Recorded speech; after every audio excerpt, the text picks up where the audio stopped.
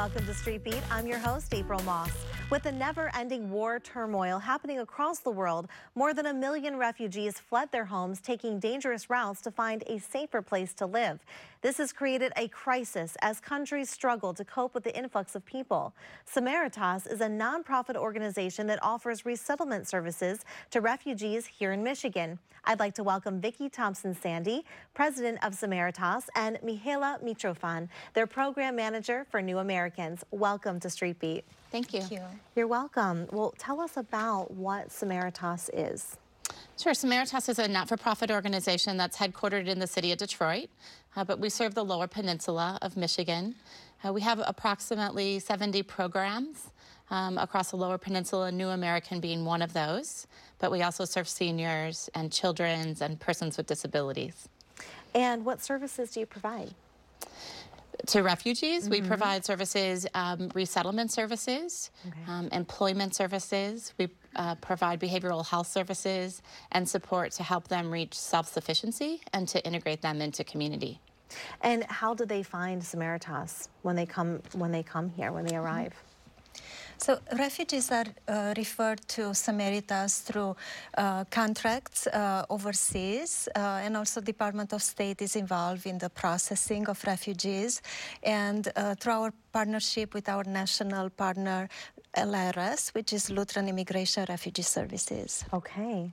What exactly qualifies someone as a refugee? A refugee can be anyone who is experiencing persecution, violence, or goes through situations of natural disaster. A refugee is someone who has a well-founded fear of persecution for their nationality, religion, membership to a particular social group, or political opinion. And from what points around the globe are you finding that refugees are coming to America? America resettles currently refugees from various countries. A high number of refugees are being resettled from Africa, Central or East Africa, including countries as Eritrea, Ethiopia, South Sudan, Congo, as well as individuals from the Middle East, Iraq, Syria, and also Ukraine. Okay. Now, with the recent reduction in the amount of refugees that America is receiving, how has this affected your admissions? Sure. So we are seeing a drastic decrease in the number of refugees that are arriving in Michigan.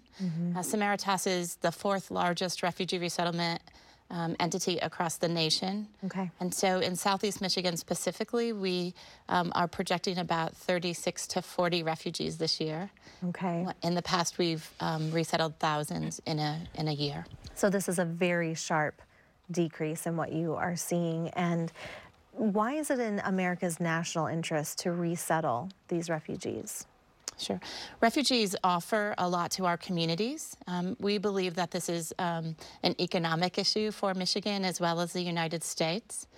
Right now in Michigan, we're enjoying low unemployment, unlike what we have in the last few years. But we need people in Michigan to help support our economy. It is a well-known fact through research, our partnership with Global Detroit, that demonstrate that when refugees arrive in community, there's an economic benefit to that community.